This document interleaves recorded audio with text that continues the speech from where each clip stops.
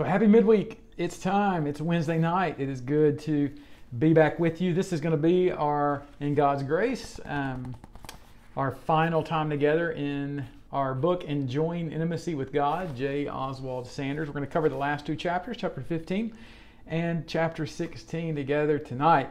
This is good stuff. Have you found yourself being discouraged? Have you found yourself struggling with at least some form of occasional temporary depression, if not more significant depression? Have you struggled with things like anxiety? If you haven't, you would be unique in this culture. This culture has ways of bringing about discouragement, and even I would go as far as depression, right? If you're watching the news, click, click, click, or on Twitter all day, you probably will be discouraged, depressed, right? Now, the reality is it's not just on the news, it's not just on Twitter, it's not just over there that these issues are coming. It is right where you and I live, right? It is in our city, but it is even in our church, even in our homes. This is a real issue for us. Discouragement and depression is a real issue for us. Today, we are going to look at chapter 15 entitled Intimacy Prevents Discouragement. I've been wrestling with this today. I was driving on the other side of town, had a lunch, was processing some of this in my mind, and I thought that here's the truth. I don't know if it sounds good or not good, but here's the truth. The more intimate I am with the Lord, the closer I am to the Lord, the less I care about what people think of me. I'm getting to this place where I have such a growing and deepening relationship with the Lord that truth is, I really don't care how you view me or judge me. That means I'm not all that concerned with what I put on Facebook or Twitter, social media. I'm just not that concerned, right? All those things can lead, if I pay too much attention to those, to discouragement. So that's what we're tackling today. The fact is that the closer we are to the Lord, the least likely we are to let this affect us, at least long term. Now, some of you would say, well, wait a minute, Pastor. It seems as if Paul went through much hardship. It seems as if you start looking at Scripture, that Paul struggled. If you look at just simply chapter 6 of 2 Corinthians, he says and writes this to the church. As God's ministers, we commend ourselves in everything by great endurance, by afflictions. He's saying we've had them. By hardships, by difficulties. You're like, those are all pretty similar. Paul's making a point here. By beatings, here's what he's went through. Beatings, imprisonments, by riots, he calls riots. By labors, by sleepless nights, by times of hunger, by purity, by knowledge, by patience, by kindness. Some of these things good, many of these things bad. Think of Paul's life here. He was shipwrecked, he was snake bit, he was arrested, he was beaten, he was tortured, he was stoned and left for dead. Listen to me. Paul's life was a life of hardship and one of difficulty. So, how is it that we can say that intimacy with God, because he had it, prevents discouragement? Wasn't Paul discouraged? Certainly there were occasions where he says very clearly and emphatically that he himself was discouraged. That is for sure. But that's not the end of the story. That's not the only thing that he writes or that he says.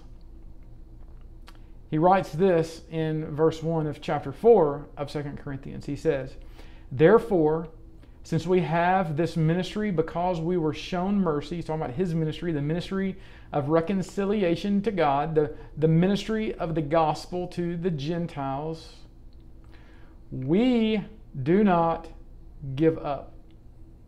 We do not give up. He says, by an open display of the truth. We live our lives as open display of the truth.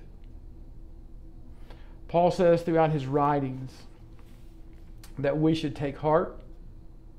He says that we should be courageous and strong.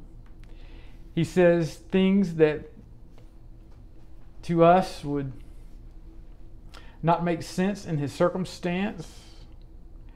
He talks about overcoming and having victory over discouragement and even depression. In Philippians chapter 4, verses 11, he talks about being content in all circumstances. He says that he has learned that. He listed out his circumstances, whether with much or with very little.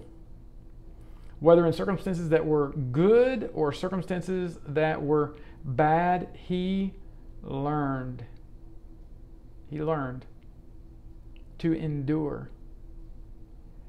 The closer we walk with the Lord, the more we will endure. Is there anything that we can pick up here in 2 Corinthians to help us do that? Is there anything in here that would help us to not lose heart as we live out the gospel? I think the first and most obvious thing is this ministry of reconciliation. He says here in verse 1 that we were shown mercy, we do not give up. Instead, we renounce secret and shameful things, not acting deceitfully or distorting the word of God, but committing ourselves before God to everyone's conscience by open display of the truth. But if our gospel is veiled, it is veiled to those who are perishing. In their case, the God of this age has blinded their minds of the unbelievers to keep them from seeing the light of the gospel of the glory of Christ, who is the image of God. For we are not proclaiming ourselves, but Jesus Christ as Lord, and ourselves as your servants for Jesus' sake.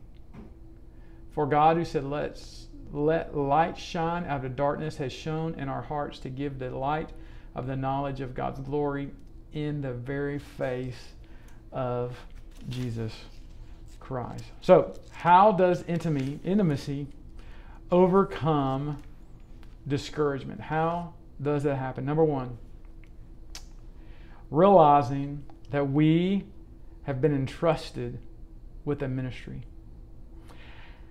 I think that Paul here could have been extremely discouraged and depressed, debilitatingly so, had he not realized, as he said in this passage, he had a ministry.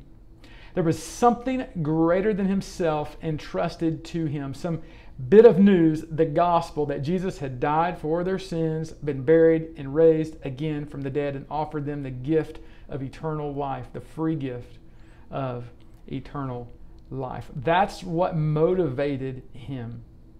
That's what drove Paul. That's what allowed him to overcome any type of discouragement that would come his way. That's what made him pop out of bed in the morning, brush his teeth, and get to the office so he could share the gospel. He knew that this message was an eternal message, a message of reconciliation that meant people's sins would be forgiven, would be dealt with, and they could live a life in the presence of God through the power of His Holy Spirit, through the work of Jesus. I'm afraid we've lost the wonder and the beauty, the majesty of the gospel itself. Is it possible? Does the very gospel keep you from being discouraged? When you see things, hear things that are obviously discouraging things, do you see the opportunity to make much of Jesus? Do you see that you can share the gospel with a lost and dying, desperate world? I hope that we see that. The second thing I see here is that he, being Paul, was endowed with a new strength. He'll say in 2 Corinthians 4, verse 16 here, he'll say, outwardly we are wasting away, yet inwardly we are being renewed day by day. There was a lot coming upon him. His body, because of being beat, stoned. I believe Paul's face, once stoned in their day, did not have the doctors to, surgeons to do that. They probably did the best they could to reset his face. Maybe even Dr. Luke, who knows, did the best they could after stoning to reset the bones in his body, some of those things. But those would have grown back, in part at least disfigured. He probably didn't look pretty, right? He probably struggled with some pain from those injuries. He's received beatings, lashings, many of them. His back was probably laid open, and as the skin, the flesh grew back, it would have been just scars all over him. When he says outwardly we are wasting away, he knows what it's like to have sleepless nights. He knows what it's like to not have food, to be starving. He knows what it's like to feel abandoned by all of his partners and his friends. He knows that. How then is it that he survives that? How is it that he can fight discouragement and depression in the midst of that? Well, he says we're being renewed daily. What does that look like? It's different language, but what that says is, in a very real way, he was intimate with God. He grew in his intimacy daily. That's exactly what he's talking about. Imagine being in his circumstance without intimacy with God, without recognizing that the Holy Spirit of God lives in you. That's the next point. He was endowed with the Holy Spirit. How did he overcome this discouragement? The same way that you and I will overcome our discouragement as we walk in this world, as we deal with the sin and the pain of this world. We have one who is called the Comforter in Scripture. He is the gift for us. He is the Holy Spirit, and all believers, those who follow and trust Jesus, those are Christians, have him in them. What a gift the Holy Spirit is. He is to you and to me. How can we walk with him daily, regularly, growing in intimacy with him, and be discouraged or be worse, depressed? It's virtually impossible. The more we press into him, the more intimacy we have, the less we care about what's going on in this world. The less we take that to heart, the less we have sleepless nights. The truth be told, the more we walk with him, the more we know him, the less we care what others think of us. He was encouraged by the assurance of the harvest. I've been praying this prayer every day from Luke chapter 10, verse 2. And I have, as I wake up and as I get in my quiet time, daily, I read those verses. I've memorized them. I oftentimes just quote them. And I begin to pray that God would remind me again. Remind me again. I would confess, Lord, I believe it today that the harvest truly is abundant. That's what he's talking about here.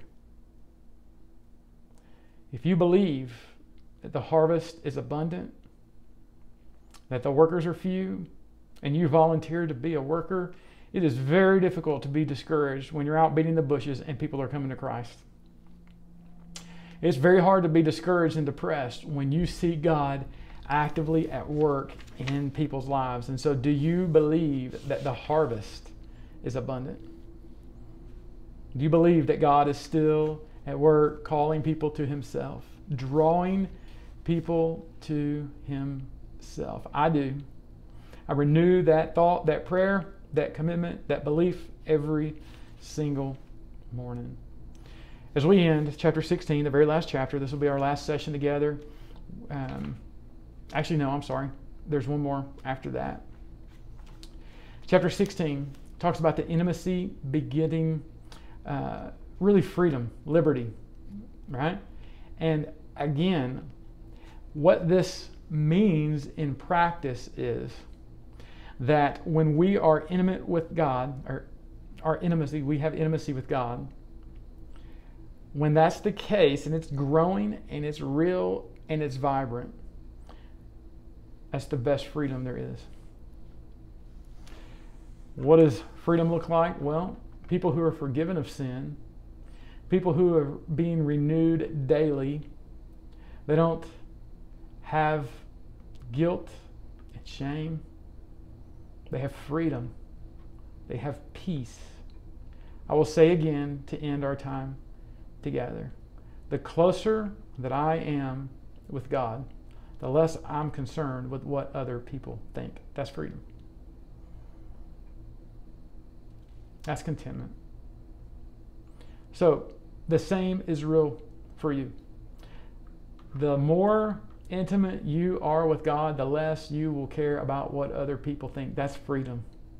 Are you experiencing that type of freedom? Let me pray for you. Father, I thank you for that type of freedom that only comes, truly can only come through intimacy with you. I thank you that you're allowing me to grow in that intimacy with you. I pray that that would continue for the rest of my life. I thank you that Jesus has come to this earth. He's dealt with my sin, Lord. I have no guilt, no shame. It was all placed upon him.